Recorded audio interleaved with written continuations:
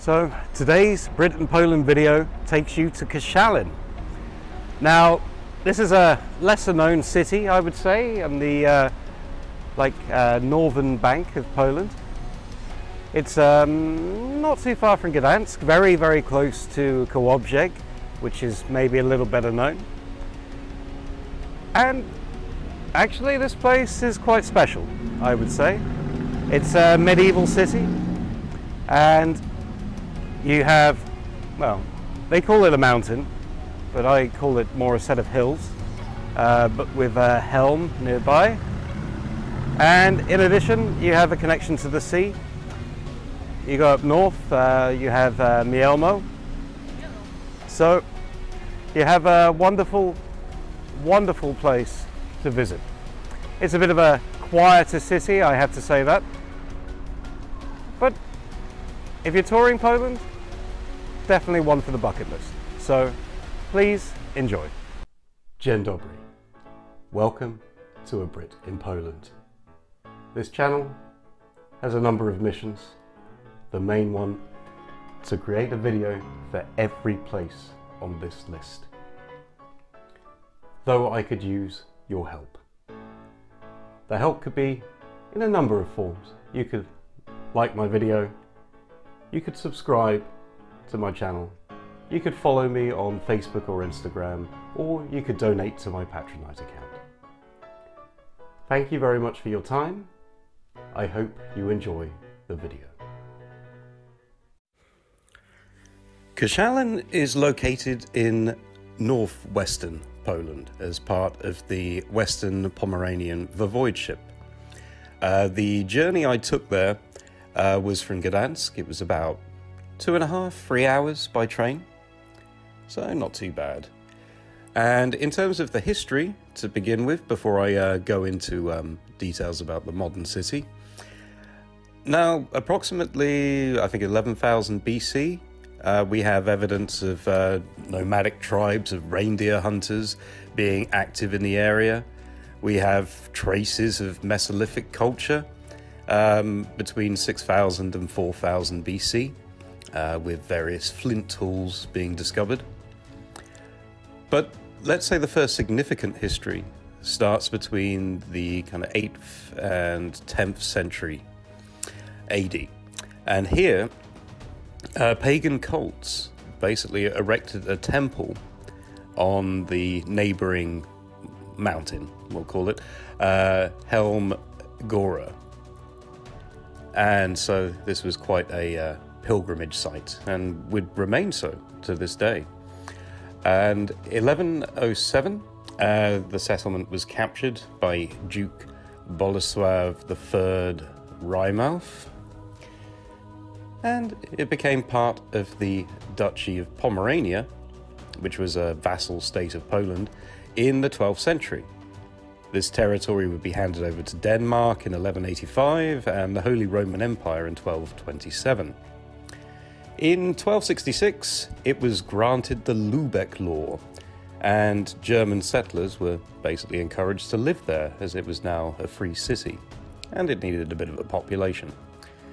It incorporated the village of Jamno up in the north in 1331, and this was pretty important because it granted it access to the sea. And as a result, in 1386, it actually joined the Hanseatic League.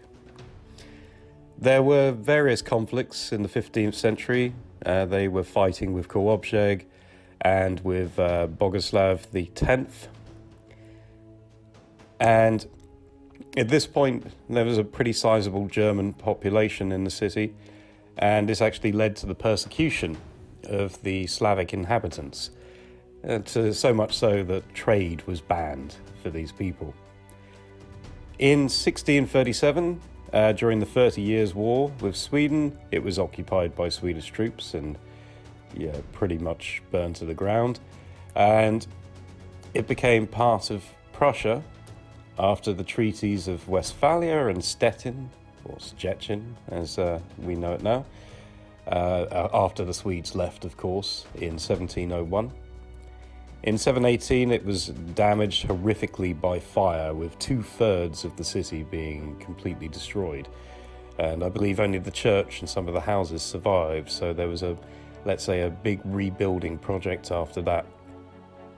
And then in 1807, it was occupied by French troops during the Napoleonic Wars, and things improved. In the 19th century, it became the administrative and communication centre of central Pomerania, and had a bit of an industry growing with paper manufacturing, brewing, dairy farming, agricultural machinery, and later on an aircraft factory during World War I. In 1871, it actually became part of the German Empire and would remain so until long after the wars. So in 1933, a Gestapo station was established. And during the Second World War, the city was used as a training centre for German rocket troops and became the place of a prison and forced labour camps for prisoners of war. And after the Warsaw Uprising, many women and children were taken from Warsaw and put into the city. In 1945, it was captured by the Red Army, basically the Soviets, and once again was part of Poland after the Potsdam Agreement. And at this point, it was resettled by Poles and Kashubians, Kashubians being a kind of tribe from the north. They may as well call themselves Polish now, though some may disagree. And any of the remaining Germans in the city were basically displaced and sent back to Germany. Between 1975 and 1998, it was made the capital of the Koszalin voivodeship, though this dissolved, and in 1999 it just became part of the West Pomeranian voivodeship. So let's move on to the city. So now that we've done the history, it's time to visit what you really want to see. So let's start at the train station. Natural place to start most journeys. You're greeted by a lovely mural on the way across, down the underpass. Now, the first place I always try to go to when I visit any new city, and I severely recommend this for anyone, is the information centre. You would be surprised how much information you can get. I love to get the maps, and the maps really tell me what to see. Now, this city may seem a little unassuming at first, like, oh, it's just another Polish city. But you have to do a bit of digging here, and you really have to go down the back streets to uncover all kinds of historical architecture, ranging from the Middle Ages through to the modern day, including a lot of Gothic and neo-Gothic areas. So the main square contains the town hall, built in 1960, and it's actually the 6th town hall in the city's history, with all the previous ones having burnt down. The last one in 1945 during the Soviet conquest. And you have this lovely fountain, which everyone seems to run through during the hot summer days. And it was pretty hot when I went there in June. Right in the centre, you have the big cathedral. And this actually dates back to about 1300, so it's pretty old. Inside, you will find a Baroque organ from 1899, and it also contains a 13th century baptismal font. And any city in Poland is not a city really without a big cathedral, so this one certainly impresses. And it's always nice when you can actually go inside, because the number of times I've tried to go into some of these places and they've been shut, or there's been some mass going on. It's like, right, don't want to disturb. But a must-see of this part. Next, you have the Pomeranian Duke's Park. And the oldest part actually only goes back to 1817. But one of the things, it contains this old sycamore tree called the Witch's Tree.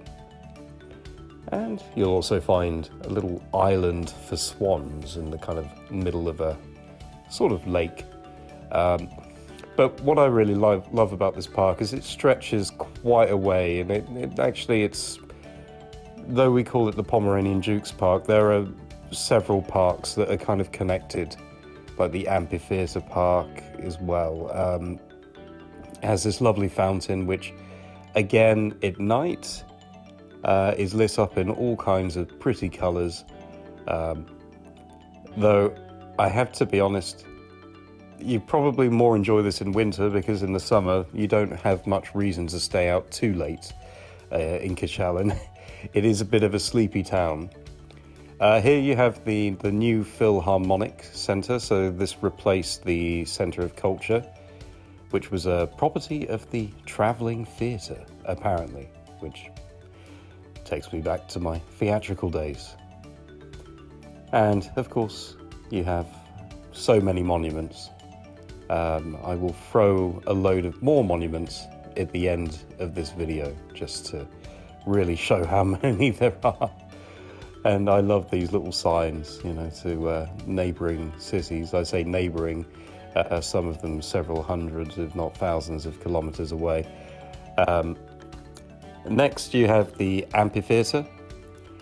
This is actually from 1973, with the roof based on a design by Jan Filipkowski from the technical school. Before, it was an area for a shooting park, a restaurant and a bowling alley until 1820. And next, we hit the public library. Now, this contains the biggest collection of books in Middle Pomerania. It's quite a feat, including a lot of science-y type stuff and regional classics. The monument here is from 1976, and it's devoted to the Association of Poles Living Abroad with their motherland, which was commissioned by the Worldwide Festival of Polonian Choirs. Here was a lovely trail of bottle caps. Sadly, it didn't lead me to free beer. This is the Miller's Palace. So this is from 1890, but it's attached to the old mill, which goes back to 1266. And this is basically the big museum that you have to visit, and I was showing lots of clips of. And here you have, I think, 13th century medieval walls. And these are kind of dotted around the city. You can see this particular one, you actually have millstones in there, which I think is a significant thing. But yeah, of course, like, this was a well-fortified city. And here you have the fire brigade building, dating from 1928, and it still functions. The next building has been many things. It was a Sistine convent, it was a castle, which was burnt down in 1780. And next to it, you have another old church from the 13th century. Some really old buildings here. Now, this church was from the Cistercian convent originally, reconstructed in 1602, renovated in 1818, and in 1953 it was transformed to the Orthodox Church, which it is now. Again, plenty of churches. Next you have the Executioner's House, which is a 15th century Gothic style. Actually, the last execution in Koszalin took place in 1893. And there were various execution spots such as Hangman's Hill and the Marketplace. And just a little break to show you some more of the murals. One thing I love about Polish cities is normally you will find a decent amount of murals dotted around. And I always think they add a nice bit of colour to a city. Certainly, it can be fun to hunt these things in some places. Some places have so many, it's unbelievable. Next you have the former branch of the National Bank of Poland, built in 1936. And interestingly, in 1945, it was the Soviet headquarters. The Wedding Palace is a 16th century tenement house, and yeah, it's been used as a wedding house since 1982. St. Gertrude's Chapel, built in 1383, was originally a hospital chapel, and it was converted to ammunition storage in 1735, and then used as a theatre stage and is now doing religious functions again. The theatre was originally a 1906 evangelical Augsburg parish building. It was a transit camp for refugees, an infectious disease hospital, and now a theatre. The Dubois School, built in 1910, originally intended to host the Duchess of Bismarck. In 1944, it was a field hospital. It's been a school since 1947. Now we have a whole series of neo-gothic buildings. This polyclinic was built in 1895 as a municipal hospital, used for municipal house stuff, and is now the healthcare unit. And we have a 14th century tenement house, basically residential, but was restored in 1958. The State Archives was originally a garrison hospital from the 1880s. The post office is a post office, and it always has been from 1884. And this was the home of the Telegraph Construction Office.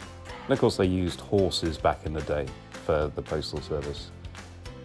And next we have the Regency Building. I think this is the Regency Building. From 1890 as a seat of the Prussian authorities. A kind of Art Nouveau design, and it's now apparently a provincial police station. Now this is the oldest educational facility in Koszalin and is actually listed as a historical monument, so worth the look. And we go to a few places to eat. So this place was recommended by my hotel. It was a little bit pricey, I have to admit, but the food was very nice, very filling. I certainly felt stuffed after that, but I needed a good meal after the day's long walk. This Piwnica pod Gryfami, I basically just found on Google Maps. Had a really nice cocktail in here, and it has like musical instruments dotted around everywhere, and they have musical performances, they do food. I was told it was very quiet the night I went in because the football had been playing the day before. It was just a nice little find, actually. So I completely recommend this place. They made a really nice cocktail, I have to say. And plus, good ambience. Of course, you have to go to the Koszalin Brewery. Even if you don't like a drink, it is worth popping in there. This was actually built in 1873, though it's only really been a restaurant or bar since the 1990s. They brew their own beer, which I believe is called Koval. Sadly, I don't think it's like national distribution yet, but it was very tasty. The staff were very friendly. There was this one chap, seeing that I was a tourist, and I'm guessing not having seen many English tourists, he took me to all the back rooms to show me the full scale of the place.